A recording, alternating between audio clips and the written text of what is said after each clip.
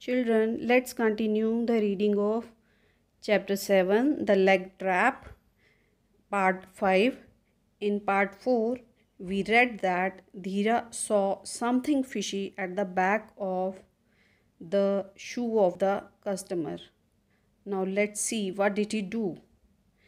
The boy quickly tied the ends of the laces of the two shoes and got up without taking the coin the man held out. As he rushed to the policeman, he could hear the man yelling, "You rogue! I'll get you! But what's happening?" Children, rogue means someone who is ill behaved and bullies people. The man fell flat off his face when he tried to walk. While he was struggling to get up, Dheera was back with the two policemen. They caught hold of him. Yes, he was the jewel thief.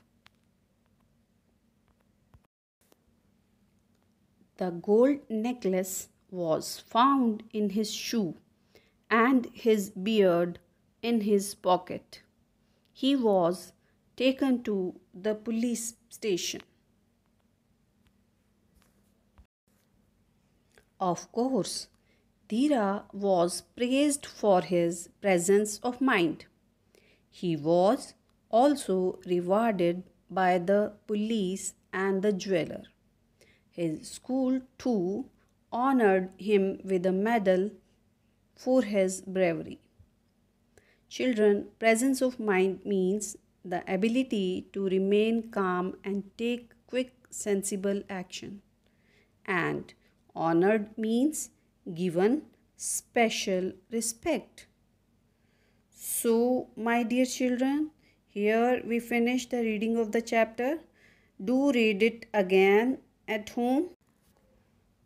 Underline the difficult words with pencil in your book and read them aloud. Bye bye. Have a nice day.